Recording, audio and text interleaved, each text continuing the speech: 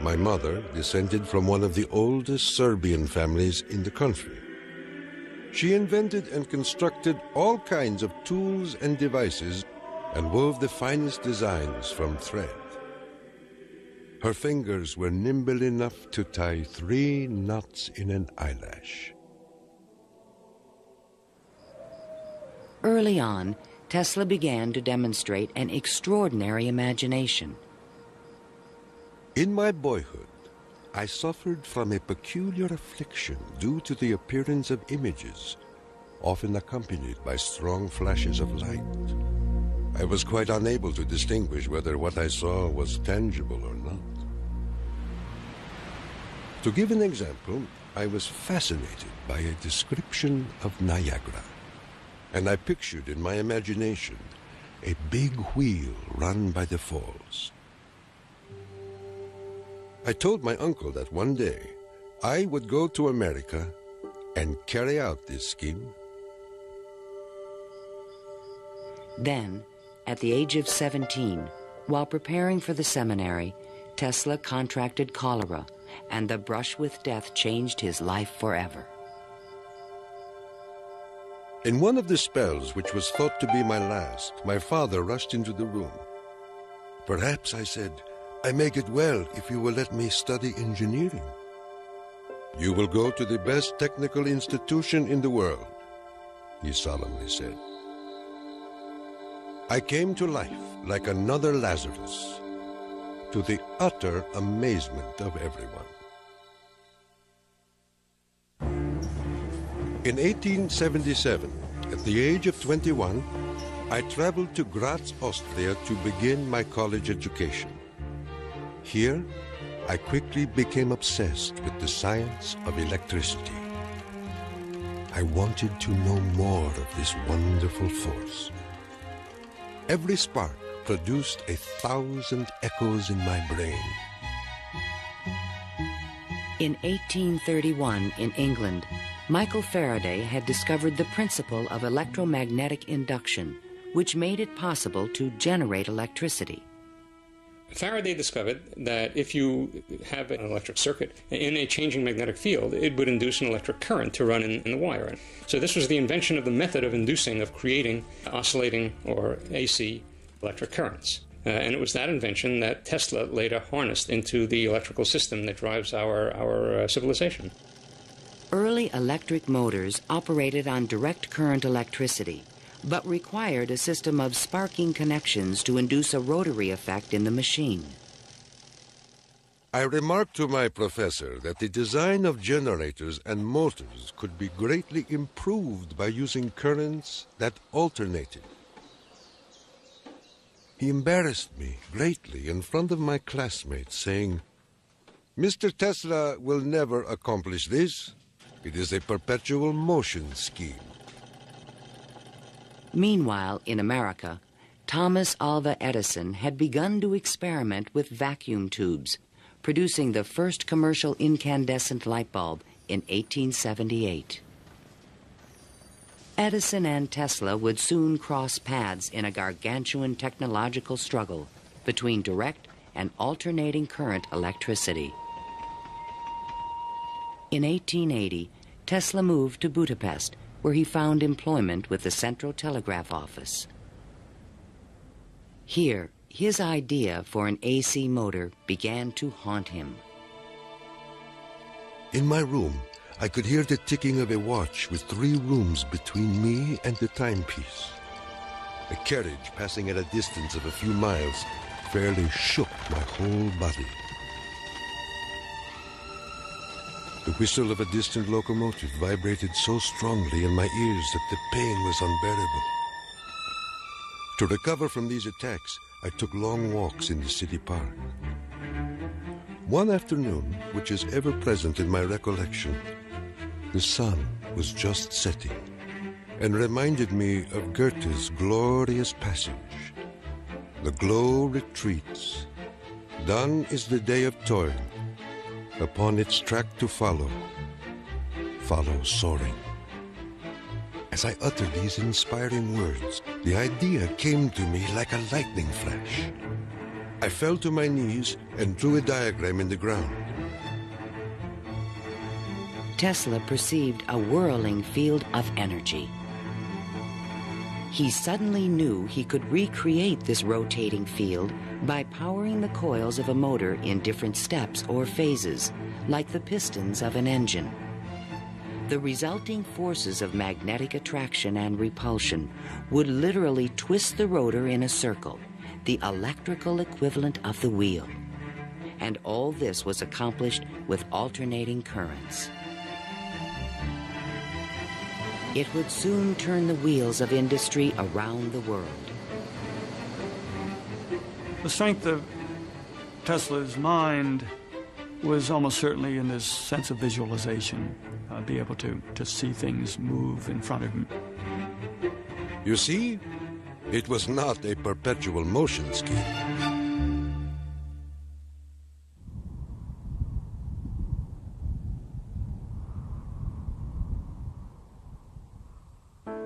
It had been the height of my ambition and my most ardent wish to see America and come in contact with the great Thomas Edison. Accordingly, I undertook the voyage, and after losing my money and tickets and passing through a series of mishaps, including a mutiny in which I almost lost my life, I landed on these blessed shores with 4 cents in my pocket.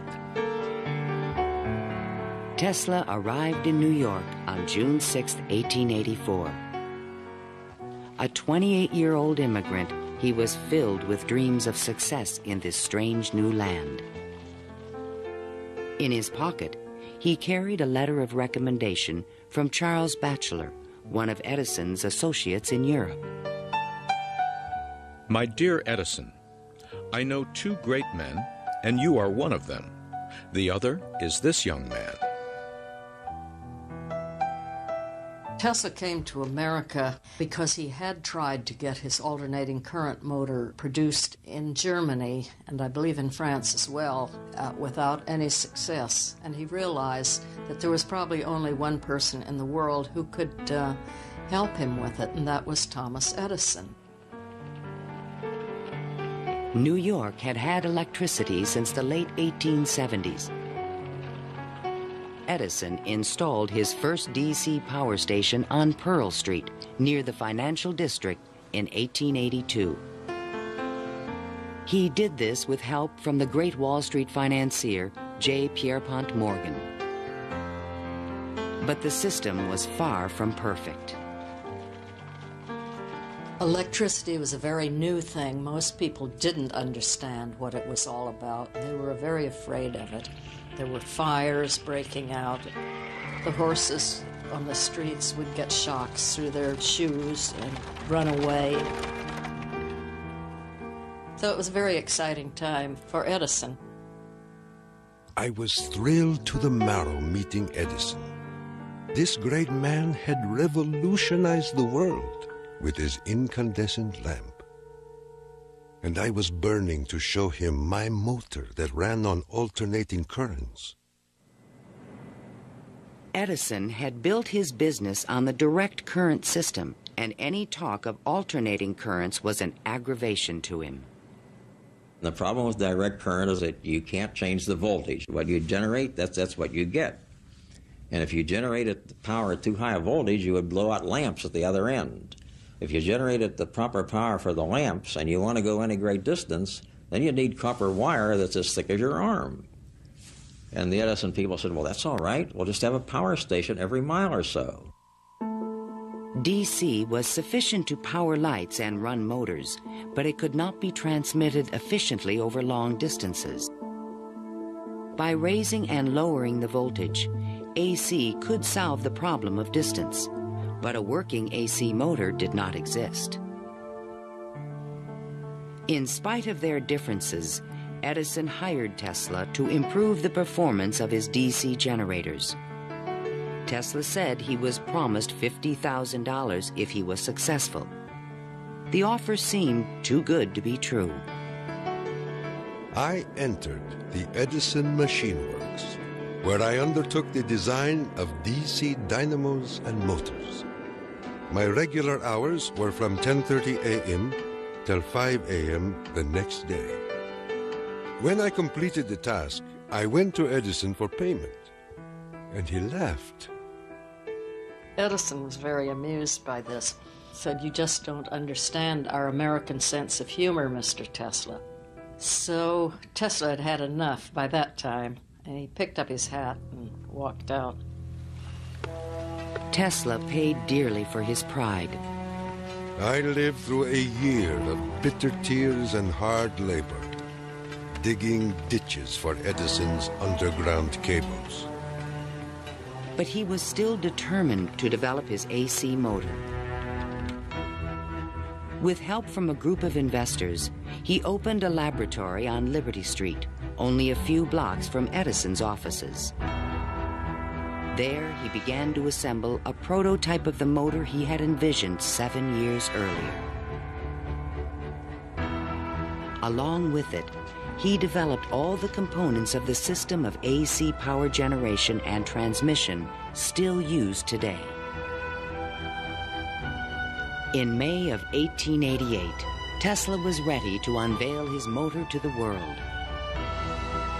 The subject which I now have the pleasure of bringing to your notice is a novel motor which I am confident will at once establish the superior adaptability of alternating currents.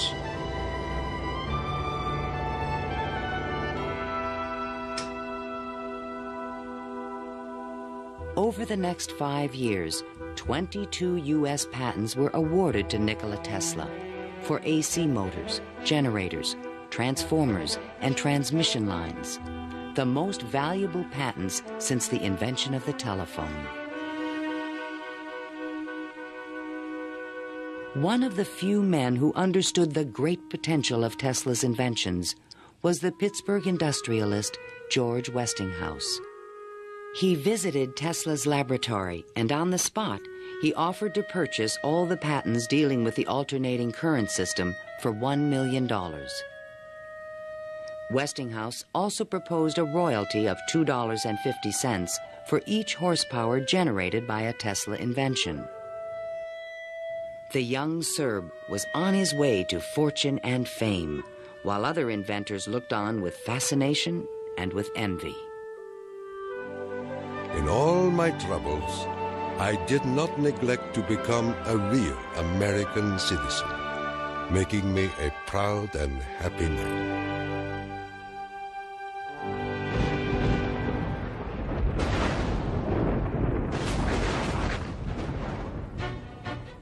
During the late 1880s, Edison began a negative media campaign to discredit the alternating current system of electricity being developed by Westinghouse and Tesla. It became known as the War of the Currents. My personal desire would be to prohibit entirely the use of alternating currents. They are as unnecessary as they are dangerous. Edison employees demonstrated the dangers of alternating current by electrocuting animals in public demonstrations. Just as certain as death, Westinghouse will kill a customer within 6 months after he puts in a system of any size. None of his plans worry me in the least. An Edison associate suggested using alternating current as a means of executing criminals. A test took place at New York's Auburn State Prison in 1890. Several gruesome attempts were required to kill the victim. Disgusted witnesses claimed his spinal cord burst into flame. The infliction of the death penalty is not only barbarous and inhuman, but unnecessary as a factor in the scheme of modern civilization. The War of the Currents came to a dramatic head in 1893. The Columbian Exposition in Chicago was to be the first World's Fair lighted by electricity. The Edison Company the Thompson Houston Company, they all got together and formed General Electric Company, 1892. And one of the first things they did, of course, was put in a bid for the job at the fair. Their bid was roughly $1 million. The Westinghouse bid was about $500,000, and naturally, Westinghouse got the job. In retaliation, GE refused to sell Westinghouse any of their Edison light bulbs. And they got some judge to say that Westinghouse couldn't use any one-piece lamps of any description at the fair. Westinghouse frantically devised a two-piece stopper lamp by fair time and saved the day. Now Tesla had a chance to make history in Chicago. His large AC generators would supply all of the fair's electricity and prove that his system would work on a large scale. On May 1st, 1893, 100,000 eager spectators filed into the fairgrounds, awed by the gleaming neoclassical architecture. Night fell. President Grover Cleveland pressed a button, and the fairgrounds exploded with brilliant tube lighting and multicolored searchlights. The most incredible display of lighting the world had ever seen.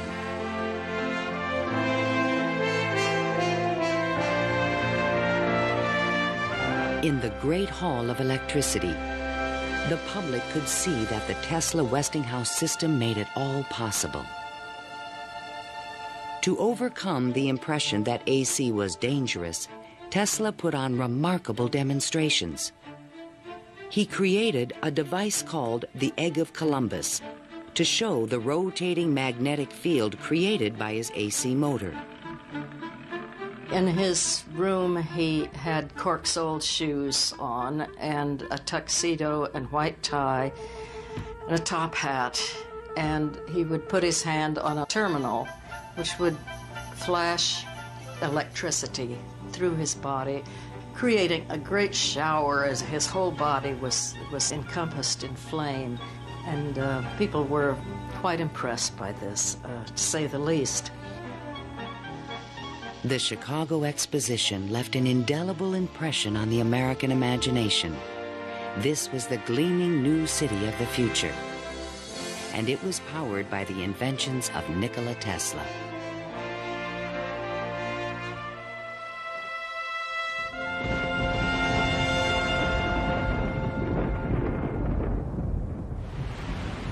Since childhood, Tesla had dreamed of harnessing the power of the great natural wonder called Niagara Falls. The famous British physicist Lord Kelvin was now head of an international commission to find a way to use the fall's power. He had sent a cable to all the other members of his commission, and it said, "Trust you avoid the gigantic mistake of alternating current." But all this dramatically changed when Lord Kelvin attended the Chicago Exposition and saw the AC system in operation. A contract was immediately awarded to Westinghouse Electric to power the mighty cataract with AC. The technical challenge was daunting. The Niagara plan called for 3 5,000 horsepower alternators, the largest generators ever made. Tesla and Westinghouse engineers had heated disagreements about the operating frequency. Even when the system was finally installed, Tesla was the only person who was certain it would operate. The technical details have been completely worked out. All that now remains is for the switch to be thrown. In 1896, the system went online and the electrical age began. The waters of the upper Niagara turned enormous water turbines connected by shafts to the massive 5,000 horsepower generators. The current from the generators was stepped up with transformers to 22,000 volts and sent out over long-distance lines, then stepped back down to light municipalities and power motors of Tesla's design. The Niagara Falls Gazette proclaimed, "This morning, the streetcars of this city are moving by Falls power. Hereafter, the Falls must work to earn their living." Imagine my surprise when 30 years later I saw my boyhood plan carried out at Niagara and wondered at the unfathomable mystery of the mind.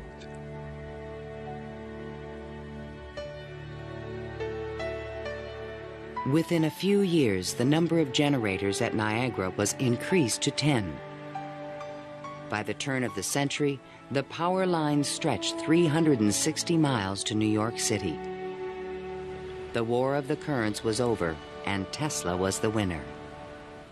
By the time Tesla effectively arrives on the scene with his motor, Edison is out of the business. He's basically written out of his own company. This was something Edison would not soon forget. In spite of the success of AC, Westinghouse had overextended his company's resources, leading to severe financial difficulties. In order to save the company, Tesla said that he tore up his royalty contract for $2.50 per horsepower generated. Today, this agreement would be worth trillions. Had the inventor been tricked again? This is something that we've never found any record of in the Westinghouse annals. We do have something which is a memorandum of agreement about that, but it was never signed. But Tesla was ready to move on. I had already perceived enough to get the idea that energy could be transmitted and received without connecting wires in between. He was convinced his next invention would make him a millionaire once more.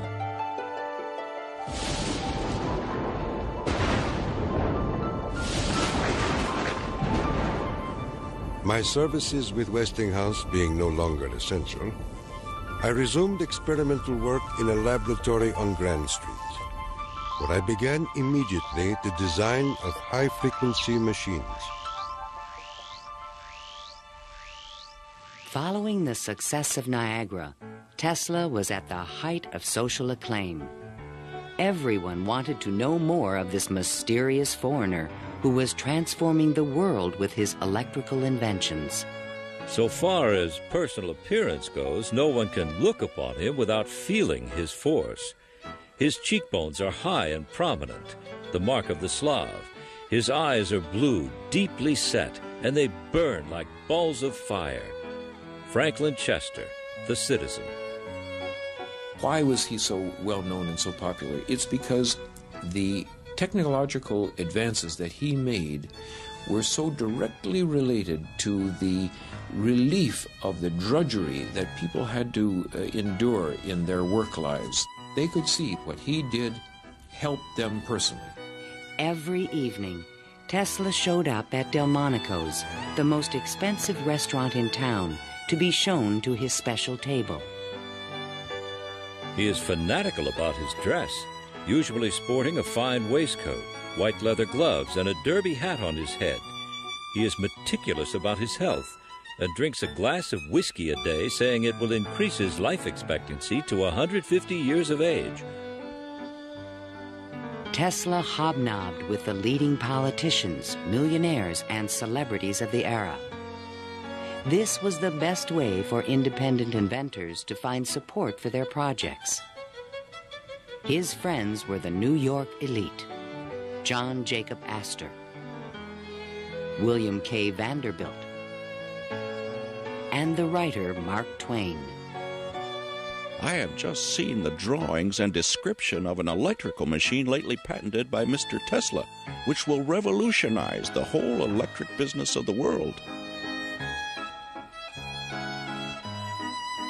One of Tesla's closest friends was Robert Underwood Johnson, editor of the prestigious Century magazine. Johnson's wife was deeply in love with Tesla. My dear Nicky, do leave aside the millionaires and Fifth Avenue for some simple pleasures, from one distinguished only by a great weakness, Katherine Johnson. In fact, the world-famous inventor was also New York's most intriguing bachelor. The fact that he never married, I think, had almost nothing to do with his interest in women. It appeared that he was always very interested and was attractive to women. Many women sought his attention. The beautiful and wealthy socialite Flora Dodge, and even the famous French actress Sarah Bernhardt. But in spite of his charisma, Tesla was only interested in his inventions. He had so many phobias that he couldn't have had close relationships with women. He didn't like most of the jewelry that they wore or the perfume, and he couldn't bear to touch hair. And and in fact, he didn't like to shake hands. And so these are all things that do tend to discourage intimate relationships. The inventor even claimed that he destroyed his sexuality at the age of 40. A certain French actress kept coming to me and made it impossible for me to concentrate. It's a pity, too, for sometimes I feel so lonely.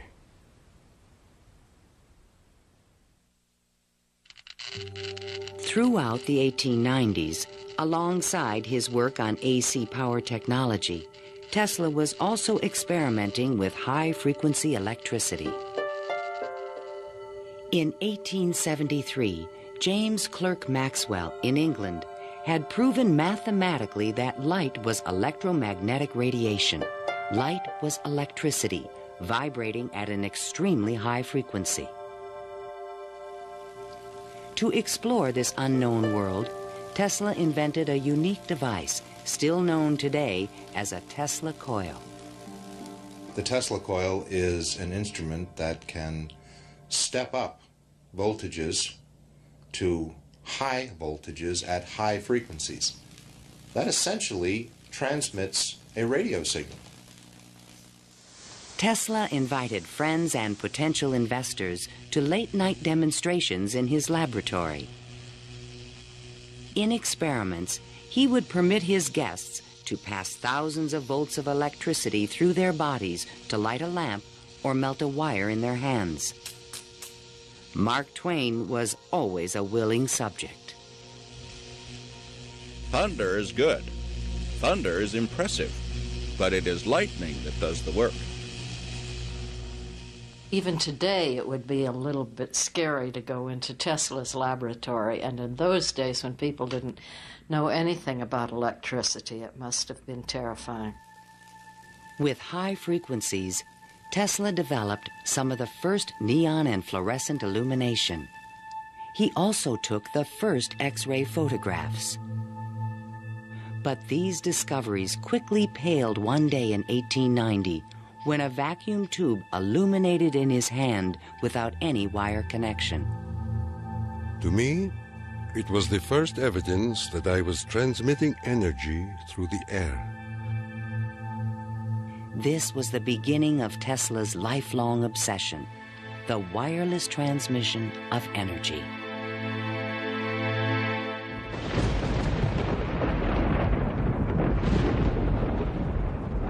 In 1892, Tesla was invited to Europe to present the results of his high-frequency experiments. In London and Paris, he amazed scientists and engineers with lighting and electrical effects that looked more like magic than science. He also announced a remarkable new possibility. I would say a few words on a thought which fills my mind and concerns the welfare of all. I mean the transmission of intelligence and even power without the use of wires. I am becoming more convinced daily of the practicality of this scheme. The race for radio was about to begin. In 1888, the German physicist Heinrich Hertz had demonstrated that currents of high frequency emit electromagnetic waves, or radio waves, into space. But creating a practical means of wireless communication would require a quantum leap in imagination. Hertz created the first radio transmitter and the first receiver. He had showed that you could create an electrical signal in one place and detect it in another place with nothing in between. While in England, Tesla befriended Sir William Crookes, the discoverer of radiant matter. Crookes was a mystic and believed that human beings could communicate telepathically when they were attuned to high-frequency brainwaves. Tesla was skeptical, but one night in his bed he had a powerful and disturbing vision. I saw a cloud carrying angelic figures, one of whom gradually assumed the features of my mother. In that instant, a certitude, which no words can express, came upon me that my mother had died. And that was true. Tesla was convinced that he and his mother were tuned to the same frequency. His otherworldly experience would soon lead him to another revolutionary invention. On his return to New York in 1893, Tesla banished himself from social life and disappeared into his new laboratory on South Fifth Avenue. Following his uncanny intuition, he soon discovered that Tesla coils would transmit and receive powerful radio signals when they were tuned to resonate at the same frequency. Tuning is the key to all radio and television transmission. In my laboratory, I could take in my hands a coil tuned to my body and collect 3/4 horsepower anywhere in the room without any tangible connection. Sometimes I would produce flame shooting out from my head and run a motor in my hands, or light 6 or 8 lamps. By early 1895, Tesla was ready to transmit a signal 50 miles to West Point, New York. He could now produce 1 million volts with his new conical coil. But that year, on the Ides of March, disaster struck. Fire broke out in the building which housed Tesla's laboratory. Everything was lost. Utterly disheartened and broken in spirit, Nikola Tesla, one of the world's greatest electricians, returned to his room in the Gerlach yesterday morning and took to his bed. He has not arisen since. I was devastated. What could I say? The work of a lifetime lost in a fire that lasted only an hour or so. The timing could not have been worse. In England, a young Italian experimenter named Guglielmo Marconi had been hard at work and created a device for wireless telegraphy. Concerned that Marconi would exploit his ideas, Tesla opened a new laboratory and rushed to complete his own system for wireless communication. This patent, filed by Tesla in September 1897, is the fundamental technology for radio. But it would be 50 years before Tesla got credit for his invention. Various people in various different countries had the idea of exploiting this as a means of communication. But I think Tesla was the one with the real vision, in which you would broadcast signals on a definite carrier frequency, and then you would have a series of antennas that were sensitive to one frequency only, tuned to a certain frequency, and would detect just one of these signals and make an intelligible transmission. Once again, his vision describes the world that we live in.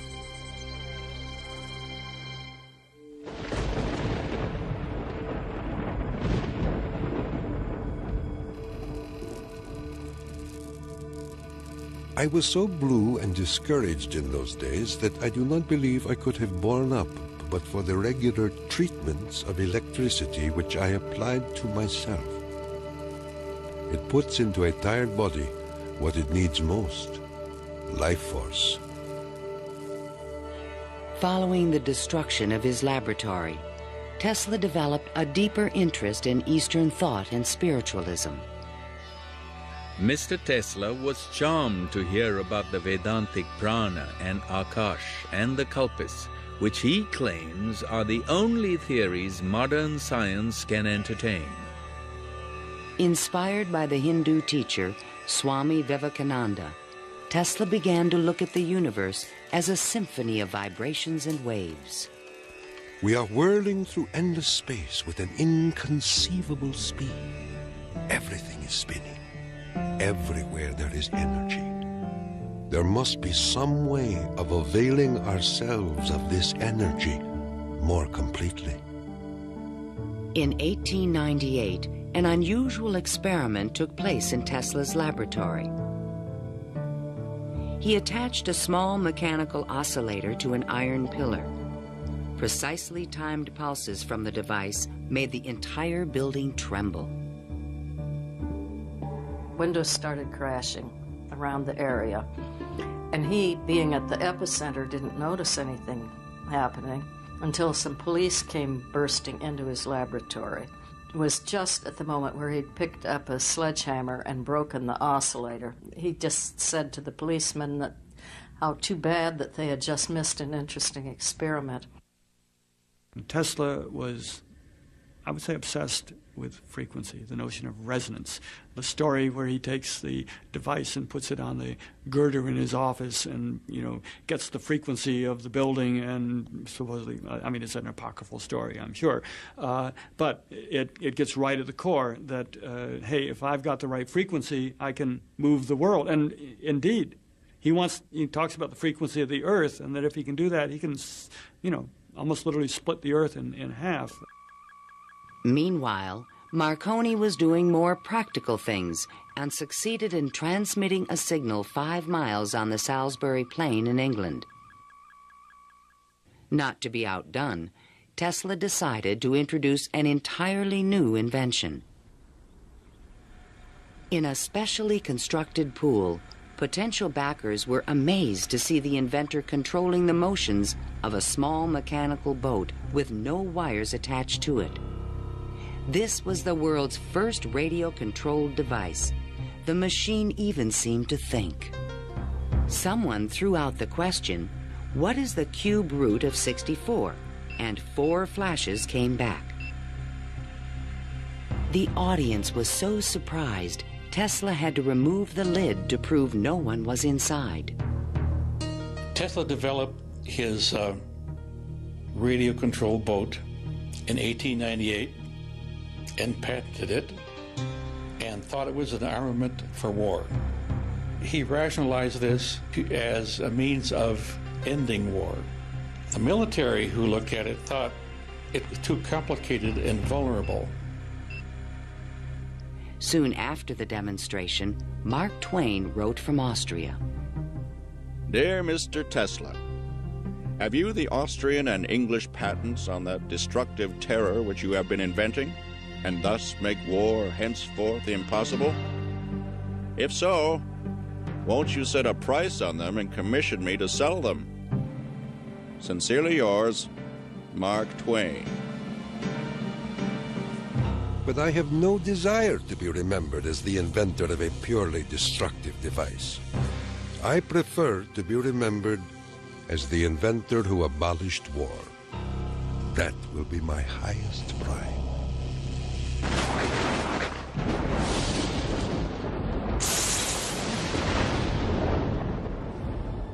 In the summer of 1899, Tesla moved to Colorado Springs, Colorado, to conduct a series of secret experiments.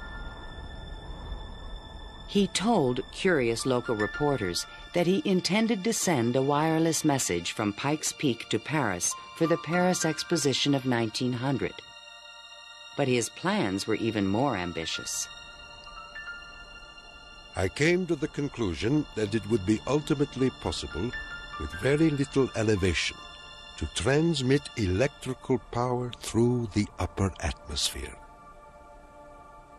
Just outside the city, he constructed an experimental station with sliding roof panels. A quote in Italian from Dante's Inferno hung by the entrance of the strange wooden structure. It read, "Abandon hope, all ye who enter here." During the construction phase, Tesla studied lightning. Now, I can understand Tesla's fascination with it, because what happens in lightning is that electricity is being transmitted from one place to another. Electric power, not just electric signals, but real electric power is being transmitted from one place to another. And the way it happens is that the air itself breaks down, it ionizes, it becomes what we call a plasma, and therefore, for a moment, it's a conductor, and it's actually conducting electricity just the way an electric wire conducts electricity. Inside the station, he began to assemble the largest Tesla coil ever built, which he called the magnifying transmitter. An antenna rose 145 feet above the building, crowned with a copper foil sphere. The entire station was, in effect, a machine to create lightning. Late one evening, Tesla put his transmitter to the test. He signaled to an assistant to close the switch. Huge streamers of electricity shot out of the coil and darted through the room. The sound of the exploding discharges was deafening.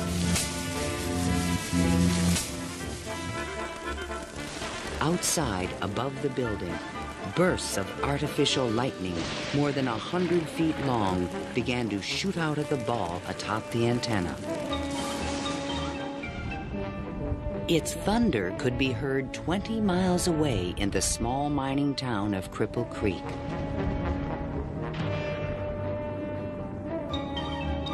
Suddenly, the lightning stopped, and the entire city of Colorado Springs was plunged into darkness.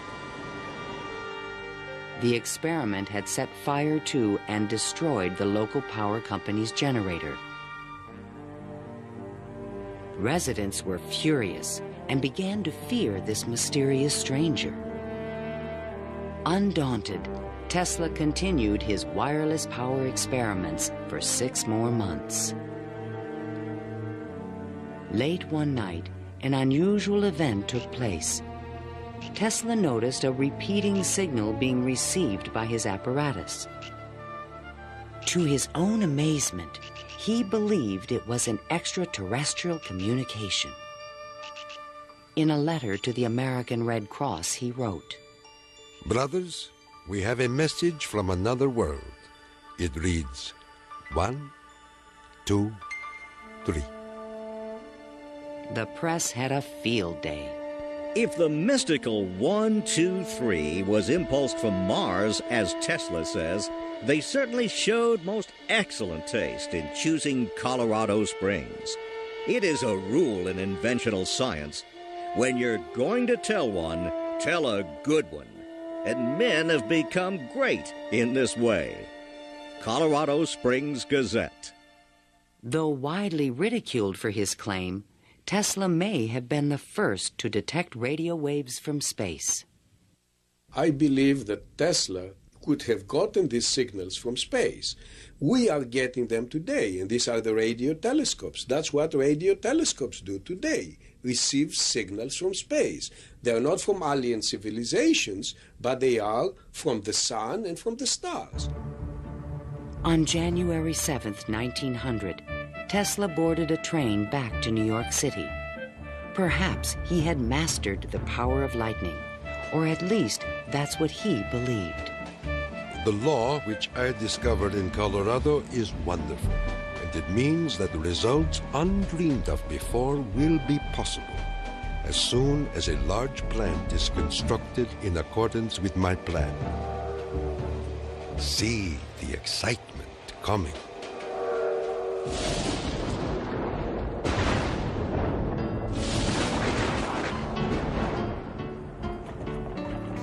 When Tesla arrived home, it was a brand new century. Electricity was fueling the tremendous growth of the city. And now, there was talk in the air about the new art of wireless communication. Marconi arrived in New York in 1900 to attract investors for his new company, Marconi America. He filed a U.S. patent for a system of wireless telegraphy, but it was rejected because it was similar to Tesla's invention. It became obvious, I think, to Marconi as well as to other experimenters of the time that the Tesla system was an efficient, powerful resonator that would produce electromagnetic waves that you could work with. Confident in the future, Tesla took up residence in the Waldorf Astoria Hotel and wrote a sensational article for Century magazine. First, let us ask, what is the spring that drives all? All this energy emanates from one single center, one single source, the sun. In this detailed futuristic vision, he described a means of tapping the sun's energy with an antenna. He suggested that it would be possible to control the weather with electrical energy. He predicted that wars would soon be eliminated by machines. And to unite all nations, he proposed a global system of wireless communications. When wireless is fully applied, the Earth will be converted into a huge brain, capable of response in every one of its parts. It tells us about a vision he had for both power and communications, that he wasn't going to think small. He was going to think globally on this. And that's all very nice if it works. The idea of a global communications network was very appealing to one of the world's most powerful men, J. Pierpont Morgan. He agreed to invest $150,000 into Tesla's worldwide radio broadcast center. But the inventor's real plan was to transmit without wires industrial levels of electrical power. Tesla chose to keep this a secret from his investor. In the summer of 1900, Tesla moved to Shoreham, Long Island, and began construction of a huge tower and plant called Wardenclyffe. This Tower of Dreams was made entirely of large wood beams and rose 187 feet above the ground. The plant next to the tower was designed by the architect Stanford White and was constructed under strict secrecy. He certainly could have sent signals across the Atlantic with no trouble with a station of that magnitude. But he was still pursuing wireless power transmission. The tower would light up at night, shooting sparks, making noises.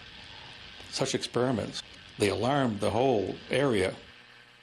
Then, on December 8, 1901, Marconi took another step forward and transmitted his famous letter S across the Atlantic.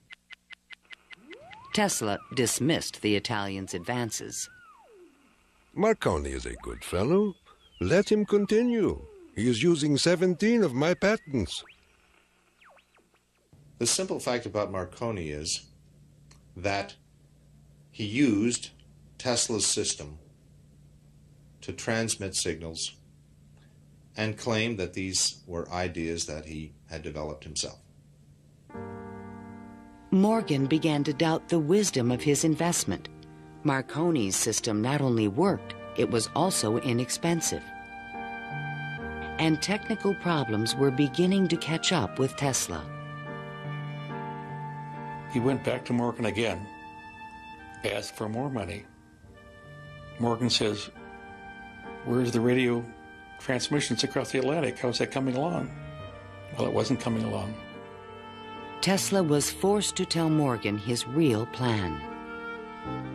What I contemplate and what I can certainly accomplish, Mr. Morgan, is not a simple transmission of messages, but rather the worldwide transmission of electrical power.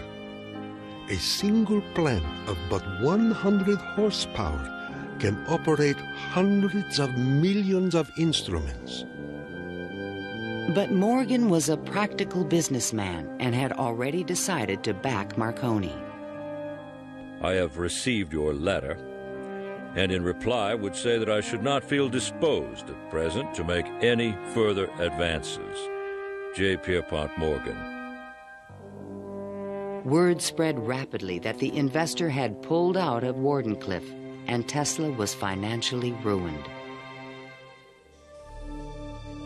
Late one night in 1903, the residents of Shoreham were astonished to see bright light emanating from the tower and an effect in the air like the aurora borealis.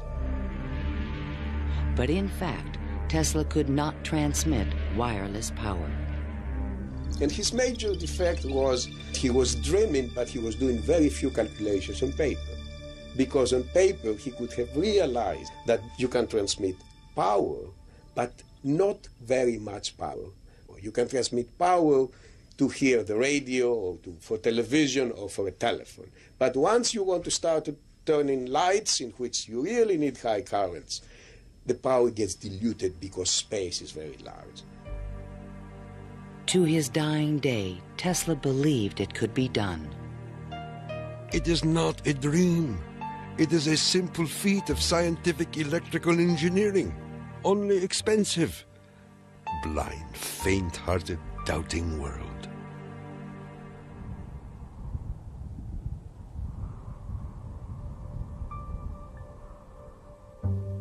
Wardenclyffe marked a turning point in Tesla's career. Like a modern Prometheus, he had reached too high and failed. In 1904, the U.S. Patent Office suddenly reversed its previous decisions and gave Marconi a patent for radio. 1 year later, Tesla's fundamental AC patents expired. Now the inventions that powered the world could be used by anyone free of charge. The public didn't realize that he had made this invention that had made billionaires out of corporations, and that he himself was broke. With no money to carry on his work, Tesla began to sink into an isolated world. He was totally disinterested in business. I think it not necessarily bored him, but he didn't make the relationship between the importance of business and the importance of his invention and discovery. Occasionally, he was seen in public parks feeding the pigeons. These are my sincere friends. Tesla's melancholy turned to anger in 1909 when Marconi was awarded a Nobel Prize. Mr. Marconi is a donkey. The question of Tesla and radio is certainly a very interesting one. It's clear that Tesla, in terms of certain basic notions of radio, was very early, if not first, in expressing them and even of getting taking them to the patent stage. In desperate need of money, Tesla brought suit against the Marconi company, claiming that his patent rights had been infringed. But he lacked the resources to wage a legal battle with a large corporation, and ultimately gave up. Marconi had received the Nobel Prize for work that Tesla correctly believed to be his own. I suppose everything is fair in wireless as in warfare. In 1915, the Nobel Prize entered Tesla's life once again. The Swedish government has decided to distribute the Nobel Prizes next week as follows.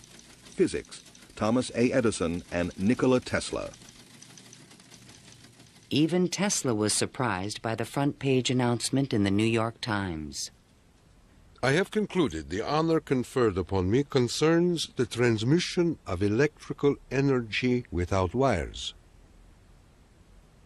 But 1 week later, the award was given to William H. Bragg of Oxford, England, for his work with X-rays and crystal structure. The embarrassing situation was never really explained. A rumor spread that Tesla had refused to share the prize with Edison. The difference that the Nobel Prize could have made in Tesla's life soon became evident.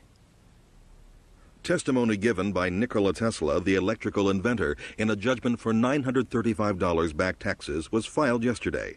Mr. Tesla said under oath that he was penniless and had been living on credit. In an attempt to give him long overdue recognition, the American Institute of Electrical Engineers decided to award Tesla their prestigious Edison Medal. But on the night of the presentation, the guest of honor was missing. And Edison was conveniently away on business. They found Tesla across the street by the New York Public Library, feeding the pigeons. Later that night, he was persuaded to accept his medal and announced that he had finally completed his invention to transmit wireless power. The energy goes to a distant place, and you will see something like the aurora borealis. To conclude, we are coming to great results. The audience thought Tesla was losing touch with reality.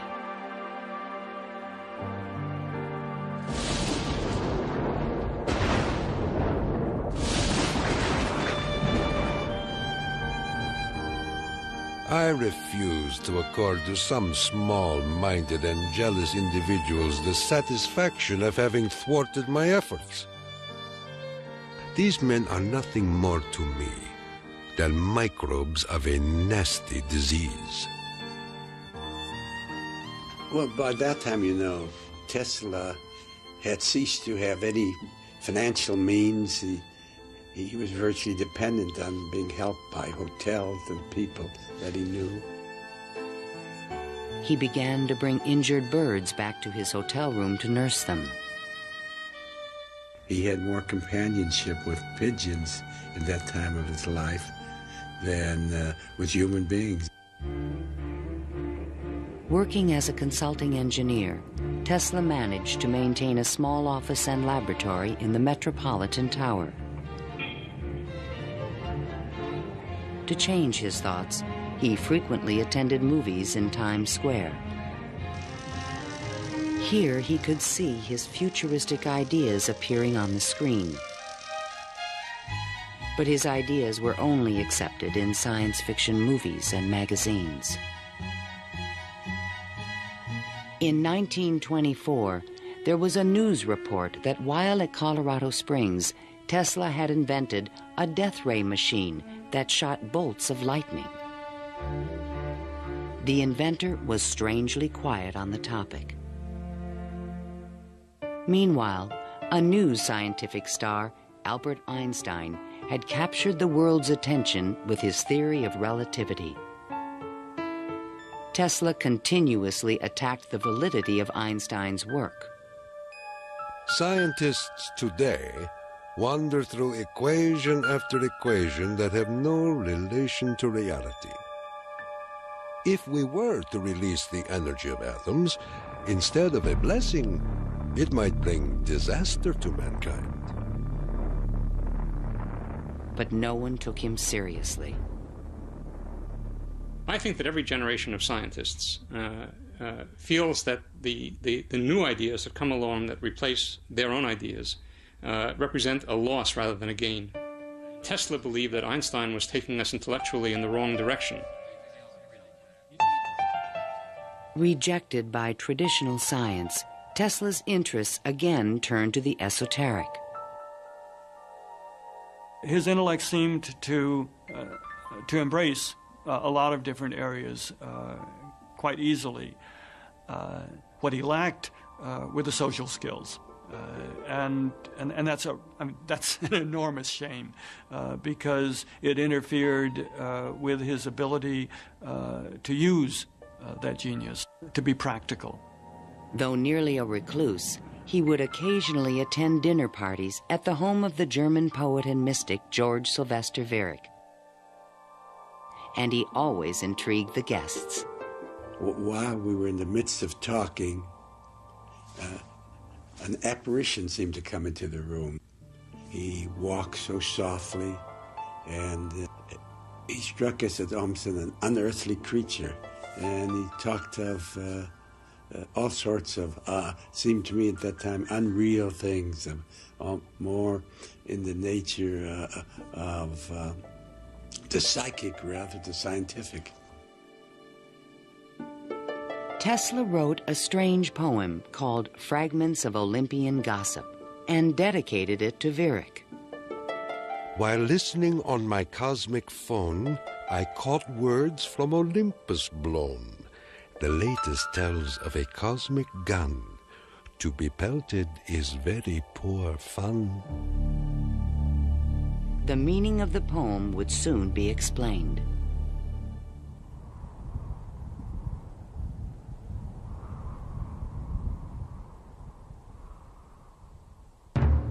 I inherited from my father an ineradicable hatred of war. But war can be stopped, not by making the strong weak, but by making every nation, weak or strong, able to defend itself. Thomas Edison, America's best-known inventor, died in 1931. That same year, Tesla came back to life. His friends threw him a 75th birthday celebration. Time magazine put his picture on the cover. Letters of admiration poured in from scientists around the world, including a generous Albert Einstein. I congratulate you for your great success on your lifetime task. Basking in the attention, Tesla announced at a press conference that he had discovered a completely new source of power. The idea, when it first burst upon me, was a tremendous shock. And let me say that it has nothing to do with releasing so-called atomic energy. I think that a lot of the proposals that he made in his later life were so esoteric as to be impractical in that time and even in the current time. When the Nazis rose to power in Germany, Tesla decided that the time was right to reveal his new source of power, a man-made form of lightning called teleforce that could shoot an airplane from the sky. Nikola Tesla, electrical wizard and radio pioneer, announced that he was working on a machine to create a powerful electrical death beam which could wipe out armies in a flash and destroy huge fleets of ships or planes. The concept of using lightning bolts as a weapon certainly is millennia old. It goes back at least to the ancient Greeks. Think of Zeus throwing lightning bolts. The main contribution that Tesla had was to come up with a true scientific, rational, at least concept of coming up with controlling these lightning bolts and projecting them over long distances. Tesla had experimented with this idea while at Colorado Springs. Now he intended to build it on a large scale. His plan was to charge small particles of tungsten or mercury, then accelerate them with lightning force through a special gun with one end open to the atmosphere. Tesla's death beam stirred the public's imagination when it was featured in a Superman cartoon, The Electro-Euthanasia Ray. But the idea was more than science fiction.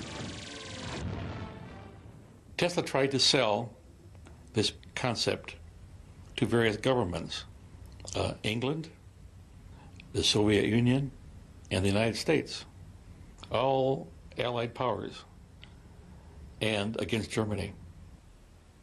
He offered his system to England for $30 million, and they entered negotiations. When Tesla demanded payment before sending the final plans, the deal fell through. The British attempted to build their own death beam, but the project was soon abandoned. As the Nazis surrounded Yugoslavia, Tesla attempted to sell a beam weapon system to his former country. There should be needed 9 stations, 4 for Serbia, 3 for Croatia, and 2 for Slovenia. And it will protect our dearest homeland. At this point, even Tesla's countrymen thought he was just a crazy old man. One day in 1937, Tesla started out from his hotel room to feed his pigeons. Suddenly, a few blocks from the hotel, he was hit by a taxi and thrown to the ground. 3 of his ribs were broken. He was 81 years old. Remembering what he did for their company, Westinghouse executives agreed to pay his room and board for the rest of his life. The inventor also received a small stipend from the Yugoslav government. During the Christmas season of 1942, Tesla's death was imminent. Again, he attempted to interest the United States in his beam weapon concept. At the recommendation of 2 government engineers, a meeting of high-level officials was scheduled at the White House for January 8, 1943, to consider his plans. But the meeting never took place. Nikola Tesla, inventor of the Tesla coil, the induction motor, and hundreds of other electrical devices, died last night in his suite at the Hotel New Yorker. On last Thursday night, here in our city of New York, a man who was 87 years of age died in his humble hotel room. On January 10, 1943, Mayor Fiorello LaGuardia of New York paid tribute to Tesla on the radio. He died in poverty, but he was one of the most useful and successful men who ever lived. Were we to eliminate from our industrial world the result of Tesla's work, the wheels of industry would cease to turn, and our electric trains and cars would stop. Our towns would be dark, our mills and factories dead and idle. But Tesla is not dead. The important part of Tesla lives in his achievement, which is great and integral part of our civilization, of our daily lives, of our current war effort. Ironically, only 5 months after Tesla's death, the United States Supreme Court declared elements of the Marconi patent invalid. The decision confirmed Nikola Tesla's patent priority for the fundamental technology of radio.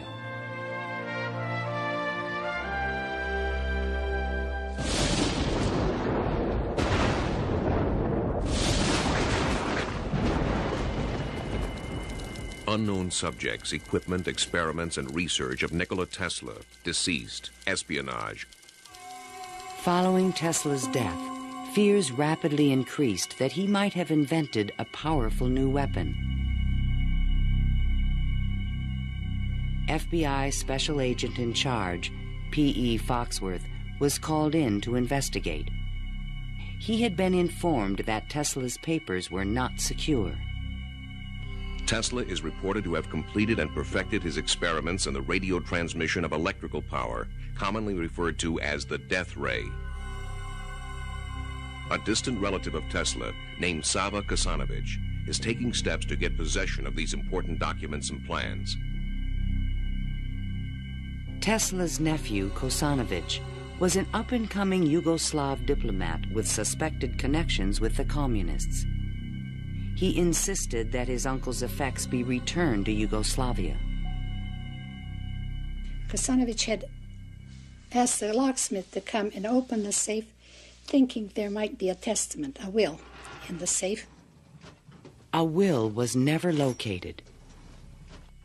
And there was a lot of talk then about secret weapons and negotiations with the USSR. There was all kind of talk, you know.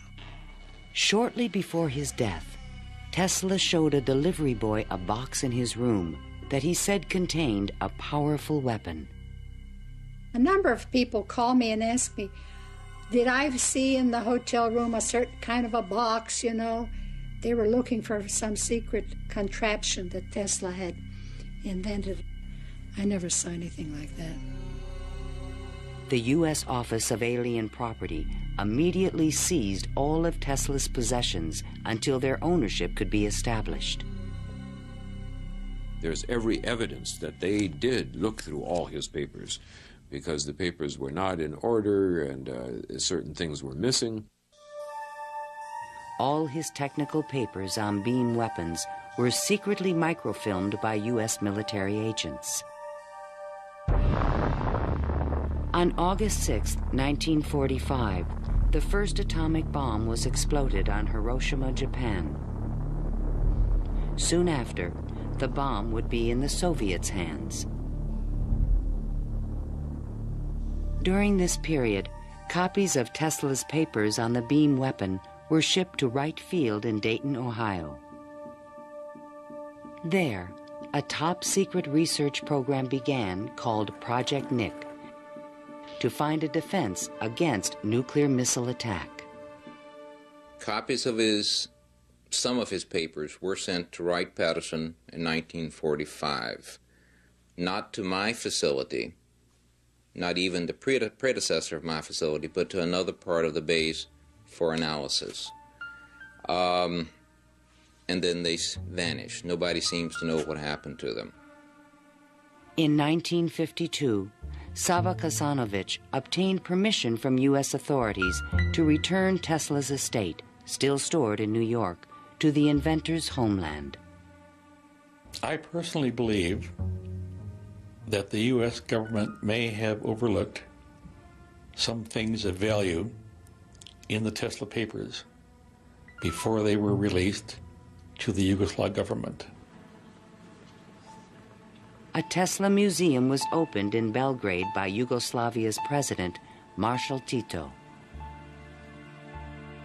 But during the Cold War, the museum was off limits to Western scientists and scholars. Then, in 1960, Soviet Premier Khrushchev announced that the USSR had developed a powerful new weapon. There was concern in the U.S. that the Russians may have access to Tesla's missing papers on beam weapons in Belgrade and elsewhere. It's possible that these papers on the particle beam weapon were obtained by the Soviet Union, but it wasn't the only copy. In other words, I think that the United States has always had Tesla's papers on particle beam weaponry. An American beam weapon program began at Lawrence Livermore Laboratories, but engineers could not produce an effective directed energy weapon. I've always been a sort of a fan of Nikola Tesla, an admirer, and definitely he had the concept of a charged particle beam weapon back in the 1930s. I haven't a clue, to be quite honest, how he meant to actually do it. In 1978, evidence suggested that the Soviets were attempting to build a huge beam weapon near Semipalatinsk in the Ukraine. Soon after, President Ronald Reagan announced the Strategic Defense Initiative in March 1983. I call upon the scientific community in our country, those who gave us nuclear weapons, to turn their great talents now to the cause of mankind and world peace, to give us the means of rendering these nuclear weapons impotent and obsolete. Tesla's concept for a beam weapon defense shield was finally taken seriously by the United States to combat the destructive threat of atomic weapons. In spite of circumstantial evidence, there is no direct proof that Tesla's ideas or plans were used in the Strategic Defense Initiative. And even today, after decades of investment and research, scientists still disagree on whether beam weapons are realistic. Basically, let me just make a short statement. That's all I'm really at liberty to say, is that a considerable amount of effort has taken place in the United States and in a number of other countries trying to get these things up to a real weaponizable status. Let me stop at that point. No U.S. government archive has any record of Tesla's technical papers, which were copied immediately after his death. And what has become of Tesla's great dream to transmit electrical power without wires? This is the Navy and Air Force High Frequency Active Auroral Research Program, or HAARP, in Gakona, Alaska. The large antenna array is designed to beam high-energy microwaves into the ionosphere. Tesla was a genius because way before anybody knew or even understood the physics of the Earth and what we call today the ionosphere, which is a layer of ionized particles about 80 kilometers above the Earth, he conceived it and he tried to use it to produce a variety of new concepts. The HAARP project evolved from a patent filed in 1987 in which Tesla's work is referenced. It proposed using the ionosphere like an enormous electrical circuit to transmit power around the planet. It even described a means of